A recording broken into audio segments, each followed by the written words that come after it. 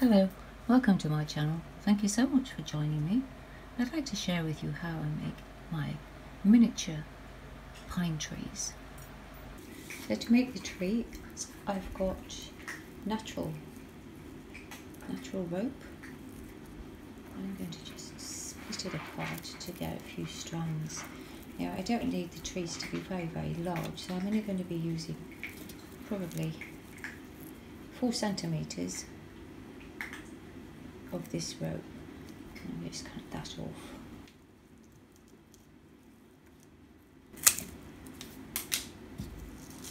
And now what you're going to do is pull it all apart and then tease it all out. So there's there's 4 strips, and on each strip I've got another 2 strips. So what you do is just tease them all out so there are all your pieces all separated. Then hold on to that, and then we're going to put it into our wires. I'm going to make my little trees.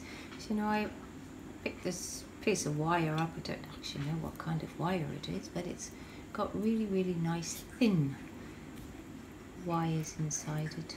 As you can see, there's heaps of tiny wires. Anyway, what you do is you strip the wire. I'm just using the utility knife to just strip all the wire, and then once I've got a bit out, then I'm just going to pull the black part, and you're left with these really thin wire strips. So I've found all the wires out now. So you can see this one's got so many wires inside this small cable. What I'm going to do is I'm going to take 2 of these strips and then cut them off, and I'm going to use those two to make my tree. So once you've got the wires off, you've got your 2 wires like that.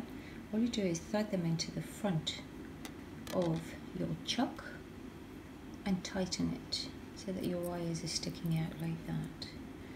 Now what we're going to do is take those little pieces of rope that we separated. If you can try and get it in the middle, that's great. I try and do them in small pieces at a time. So we've got a little piece of rope which is like that, and then put your drill on. Once you reach the wires, move your fingers a little bit further apart, and then let the drill wind all the twine together, and then move on and add extra.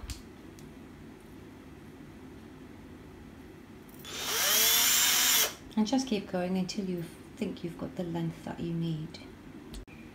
So when you've added your pieces together, you got something that looks like that. I like to do them in big strips like this, so that I want to cut them down.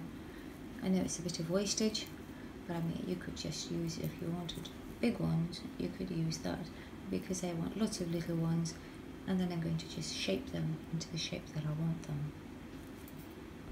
So now, because my trees are really small, this is what they look like once I've trimmed them down, and then I'm going to paint them all.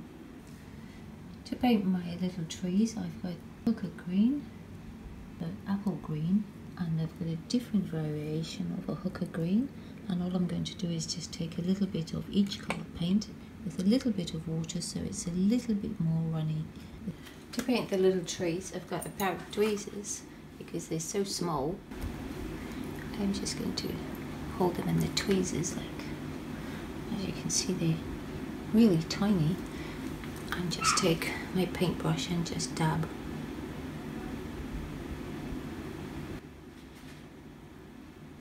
As you can see, the paint is rather runny, and then just paint all the little trees.